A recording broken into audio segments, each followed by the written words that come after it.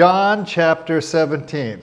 17th chapter of the Gospel of John. John, the disciple who Jesus loved. I can't repeat that often enough because I just think that is a great nomenclature for anybody to be the disciple that Jesus loved. Guess what? We are all the disciples Jesus loved. Praise God for that. So what we're going to do today is look at chapter 17. Now, what is commonly known as the Lord's Prayer, you know, the Pater Noster, the Our Father who art in heaven, hallowed be thy name, you know that prayer? I don't think that's the Lord's Prayer. It's known as the Lord's Prayer. Throughout the centuries, throughout the millennia, it's been called the Lord's Prayer, but it's really the disciples' prayer. Because in the Sermon on the Mount, the disciples asked Jesus, how should we pray? And Jesus said, pray in this manner. Our Father who art in heaven, hallowed be thy name, etc., etc. So I think that's the disciples' prayer. What we're going to look at in chapter 17, I believe, is truly the Lord's Prayer. We'll see that this is the prayer that Jesus is offering to the Father. Jesus, it's his prayer. John is recording what truly is the Lord praying. It's the Son communicating with the Father. Now we know that Jesus prayed to the Father frequently. We've seen that throughout our study here of this book. But we don't necessarily know the content of those prayers very deeply. We sort of have a general idea, but we don't know the content. Can everyone hear me okay? Okay, good. But this prayer, the prayer that's recorded in chapter 17, reveals the content. It reveals Jesus' heart, what he wants to put before the throne of the Father. And there are certain elements in this prayer that we'll see as we go through this. I came up with 6 of them. First of all, that Jesus wants to be and is obedient to the Father. And he's speaking to that issue in this prayer. And that the Father would be glorified through the obedience of the Son. In Jesus' obedience all the way to the cross. And then there's a revelation of God in Jesus, that they are one. And he's praying to that specific issue. And he prays about choosing the disciples out of the world, choosing people to be in his fold. This might be a little controversial because I'm going to be speaking of predestination and election when we get to that part. And then he prays about the disciples having unity, just as the Father and the Son have unity. Just as the Father and the Son model unity, he's praying that the disciples will have that as well.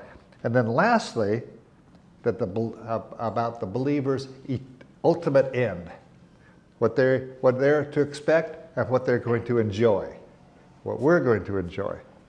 Now this chapter is sort of a transitional chapter because at this point, Jesus ends his earthly ministry.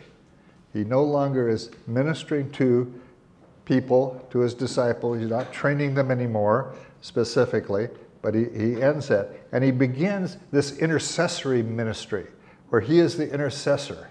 He is coming before the Father for us. And we see that in Hebrews 7:25, where it says, therefore he, meaning Jesus, is able to save completely those who come to God through him, because he always leads to intercede for them. So this is where Jesus now becomes an active intercessor for us. So as we get into the scripture itself, we see in verses 1 through 5 that Jesus is praying for himself. He's going to be praying in 3 general areas. He's going to be praying for himself, he's going to be praying for his disciples, and he's going to be praying for all believers through all time. Verses 1 through 5, he's praying for himself.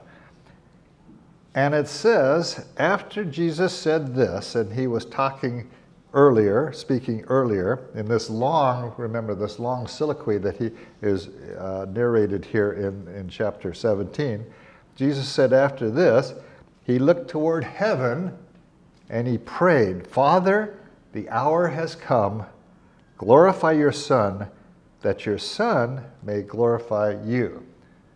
So Jesus is recognizing and acknowledging that the hour of his death is nigh. In fact, it's going to happen 6-9 hours from the very time that he's offering up this prayer. And he's asking that his death will glorify the Son. And how could that be? How could that glorify him? Well, we see in our own lives, because after his death, he receives adoration and worship and love. And that's what those of us whose sin he bore on the cross offer to him, glorifying him. And he sees that. And in verse 1 here, he's accepting this charge. He's accepting the fact that the hour is nigh. He's accepting the fact that he's going to bear the sins of the world. And he does that knowing that he would be exalted to the Father. So in summary, there's a lot in this first verse. In summary, the Father is glorified because Jesus is fulfilling the redemptive plan, the plan that was set forth before the foundation of the world. The Father is glorified, as is the Son. Now in verse 2 it says, for you granted him, that being Jesus, authority over all people, that he might give eternal life to those you have given him. So Jesus has been given all of mankind by the Father. Jesus has that in his possession. He is in charge of all mankind.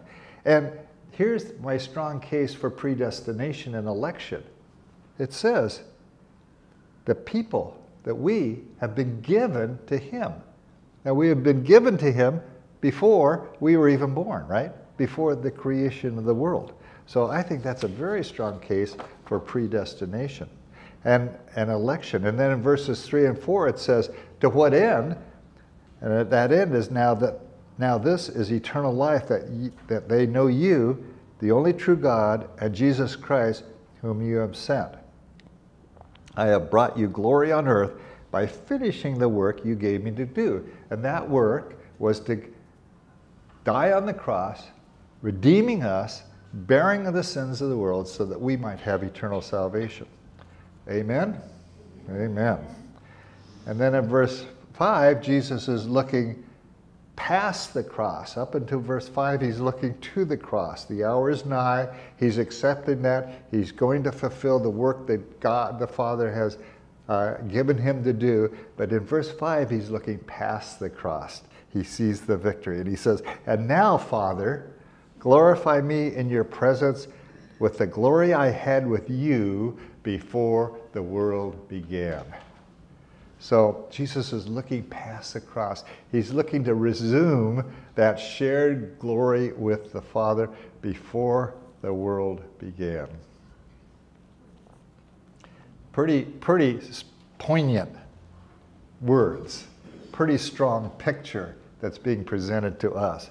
One that we can not only embrace, but have great confidence in. And then in verses 6 and 7 it says, I have revealed you to those whom you gave me out of this world. Once again, the believers were given to Jesus by the Father. That doesn't mean we don't have responsibility, but we were set up for that possibility. They were yours, and you gave them to me, and they have obeyed your word. Now they know that everything you have given me comes from you. So again, the emphasis is on people belonging to God before their conversion even, through God's election, before the foundation of the world. Then I'll call your attention to Ephesians 1:4, where it says, "For he chose us in him before the creation of the world to be holy and blameless in his sight. In love he predestined us for adoption to sonship through Jesus Christ in accordance with his pleasure and will." Before the foundation of the world. Can you imagine that? That we were known before the foundation of the world and chosen to be part of his kingdom, given the opportunity to make that decision. And further in Revelation we see where it says in 17:8, it says, hold on. Oh, "The beast which you saw once was, now is not, and yet will come out of the abyss and go to its destruction. The inhabitants of the earth whose names have not been written in the book of life from the creation of the world will be astonished when they see the beast, because it once was, now is not, and yet to come."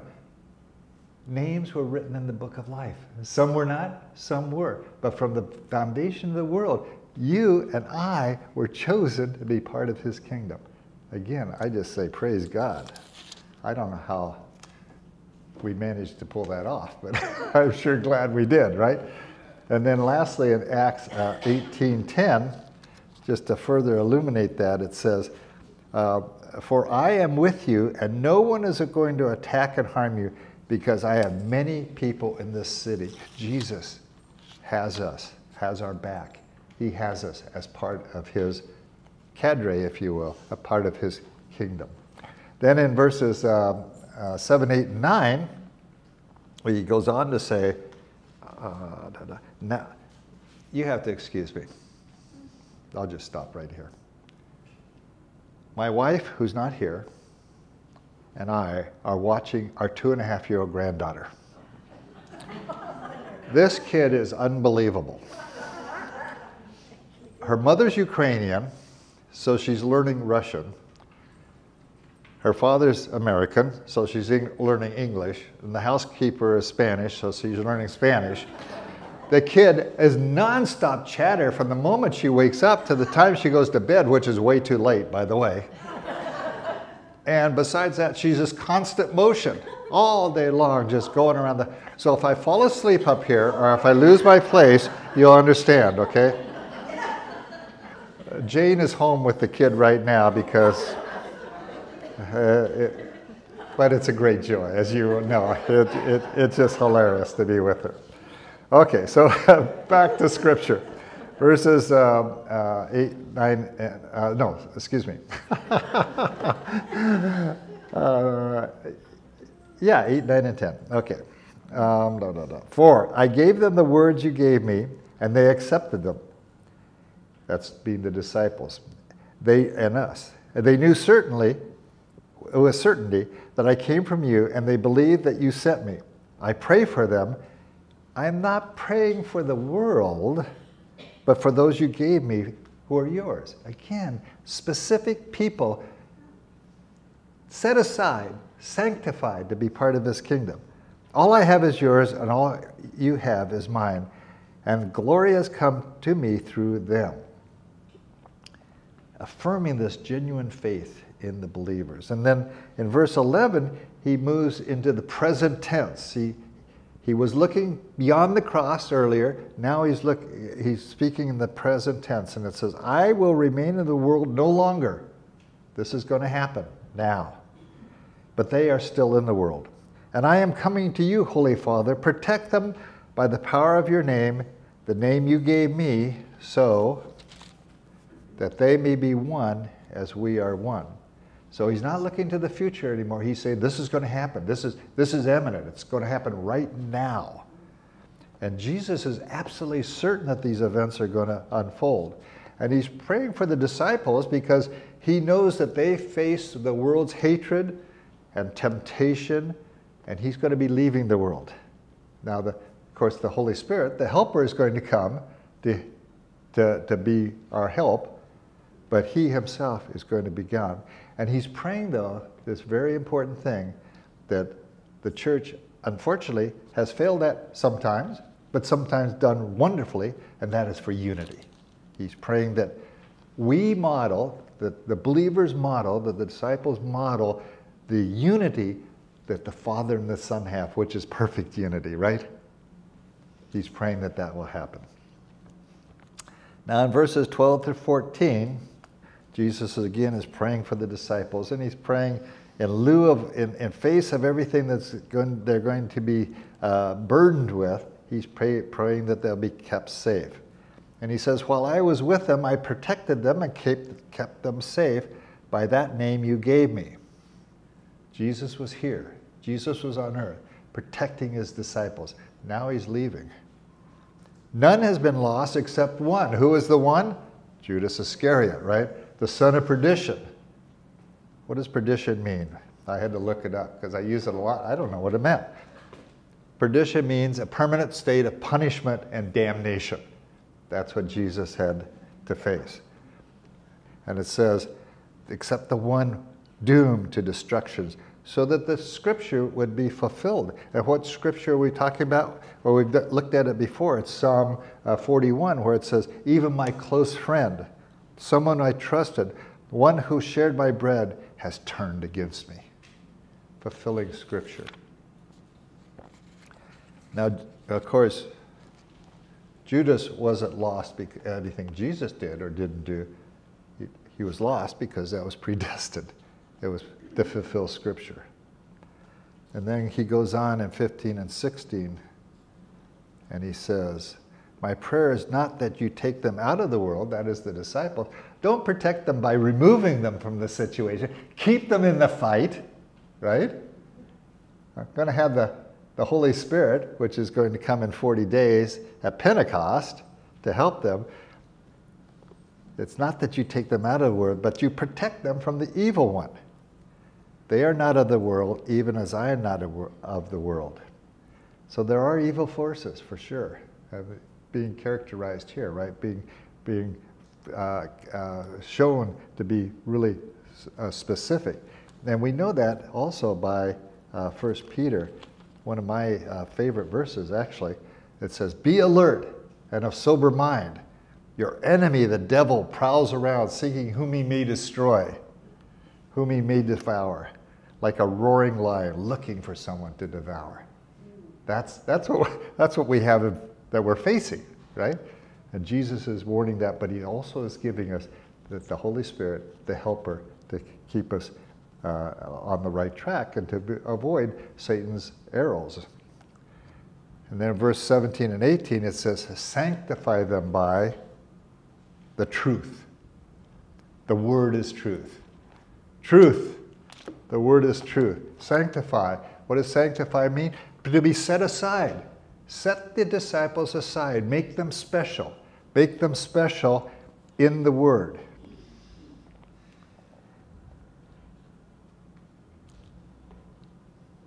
As you have sent me into the world, I have sent them into the world. Set aside, given the truth, in the world, for what purpose? To spread the word, to be evangelical, to be evangelists, to let other people know the power and truth in Jesus Christ. Jesus is presupposing the writing of Scripture. The truth is going to be spread throughout the world. He's presupposing that at some point, some German guy is going to invent a printing press that's going to be able to spread the gospel throughout the world. He knows this is going to happen. Before it happened with a printing press, it happened by word of mouth for 1,400 years. But he's saying, set aside, given the truth, spread the truth. 3 steps. And then in 19 and 20, he goes on with this theme and he says, for them I sanctify myself, that they too may be truly sanctified. Set aside, set apart, just as Jesus was. And here's the interesting thing, the one that should give us all a thrill. My prayer is not for them alone, speaking of the disciples. I pray also for those who will believe in me through their message. Giving the truth, spreading the truth, and he's praying for us after we receive the truth. Not the disciples, but those that are the children of disciples, if you will. The people that from the disciples get to know the truth and get to act on it and get to enjoy eternal life. Then in verse 21 it says, that all of them may be one, Father, just as you are in me and I am in you. May they also be in us, so that the world may believe that you sent me. So it's this unity that's united in a common belief in truth, truth, truth. Over and over, John speaks of truth. Jesus speaks of truth because that's what's so important. In this world, we don't know what truth is. Truth is variable, right? Truth is what your reality is today, but that's not truth. Truth is absolute, and it's absolutely in our Scripture. And it becomes even more of a reality when the Holy Spirit comes in Pentecost. And the result is that he's praying that there will be one body sharing in his life, in Jesus' life, understanding who he was, what he was teaching, and what he did for us, his instruction and his commands for us and how to live. That's unity. Then in verse 22, it says, I have given them the glory that you gave me, that they may be one as we are one. So look at that. I have given them the glory that you have given me. We as believers have access to the essence of the Godhead, of God himself, through the Holy Spirit. That's an amazing concept, that we actually have God living in us. That's what Jesus is teaching here. And in verse 23 it says, I in them and you in me, so that they may be brought to complete unity. Then the world will know that you sent me and have loved them even as you loved me. All brought together around the truth that saves. Corinthians 12. Just as one body, though one, just as a body, though one, has many parts, but all its many parts form one body, so it is with Christ. For we are baptized by one Spirit, so as to form one body, whether Jews or Gentiles, slave or free, and we were all given the one Spirit to drink. Unity. Unity in the Spirit. That's what Jesus is praying for in the Lord's Prayer. By the way, I'm going to keep telling you, this is the Lord's Prayer. And then in verse 24 it says, Father, don't you just love the intimacy that Jesus expresses here? Father, I want those you have given me to be with me where I am and to see my glory, the glory you have given me because you loved me before the creation of the world. Where is Jesus going? Heaven. Where is he asking that the believers will go to be with him? Heaven. And what are we going to be able to do in heaven? Participate in his glory. This is what he's laying out for us. This is our heritage. This is our future. And praise God for that. And then in verses 25 and 26, there's a further summary of this prayer. And it says, Righteous Father, though the world does not know you, I know you, and they know that you have sent me. I have made you known to them, and will continue to make you known, in order that the love you have for me may be in them, and I myself may be in them. So this is a summary of the prayer that Jesus is offering before the Father in verse 17. It promises a continuing indwelling of the Holy Spirit and a continuity of Jesus' love for us and our love for him. This is the Lord's Prayer. This is what the Lord offered to the Father. And he's interceding for us as believers as we pray to him, that we might propagate the truth, that we might have peace, and that we might have confidence in our eternal salvation. Amen? Amen. Let's sing. Oh, hail the power of Jesus' name. Let angels prostrate fall. Bring forth the Lord.